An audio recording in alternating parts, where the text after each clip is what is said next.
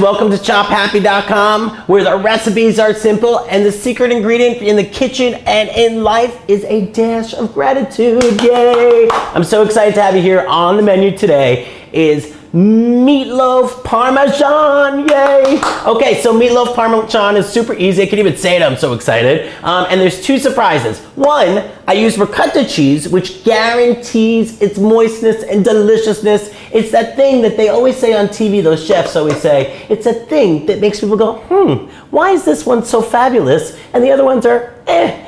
Second thing is we're gonna stuff it with a surprise, so it's not just Parmigiana on the top, there's something surprised in the middle. So let's get started. If you need the recipe, you can look down if you're looking at YouTube into the description, or chophappy.com. We always have a list of the recipes. So I've got a half a cup of ricotta cheese in there, and I just put a tiny drizzle, about a tablespoon of olive oil in there for some good luck. I'm putting all the herbs actually into the ricotta cheese, so that's a teaspoon of garlic powder, and then we're gonna do a teaspoon of Italian seasoning, a half of a teaspoon of red pepper flakes. Salt and pepper, best friends forever, and they're a big pinch of that, or a half a teaspoon. Just because I like to stay cheesy in the kitchen, I am also gonna put 4 teaspoons of Parmesan cheese, grated Parmesan cheese in there. I think it just adds a nice salty flavor, and it's that surprise, just like the ricotta that says, I love you family and friends. So I am gonna mix this. Follow your dreams. Your dreams can come true if you try, just try.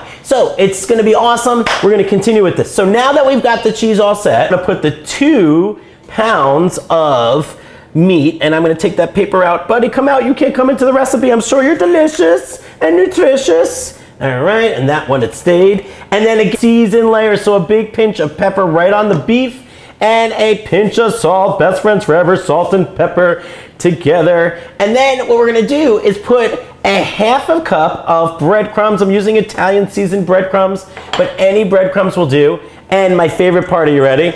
I am gonna crack an egg. So I apologize in advance for my non-skills. Voila, 1 egg.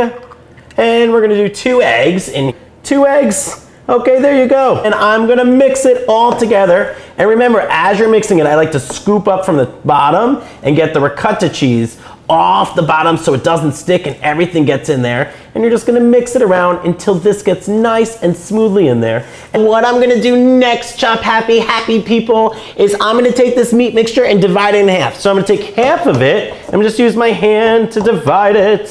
And I'm gonna take half of this baby, oh, that smells so good, and plop it right on to a sheet pan, and I'm just gonna form it into a beautiful loafy, and then I'm gonna dig in and I'm gonna form a dent inside the meatloaf, keeping a good perimeter around it, and then I'm just gonna stuff it. All right, and we are going to stuff this with the mozzarella. Oh my God, your family is going to love this. They're gonna be like, OMG, you are the best. Although you already know you're the best, sometimes we don't give ourselves enough credit, especially with cooking. We get stressed out pretty quickly. But you know what? Just relax, have fun in the kitchen. And if you cut everything in beginning before you start cooking, that also helps you stress-free cooking. Okay, so we got it just like that. The mozzarella in the middle. Take the other half and put it right on top, just like that.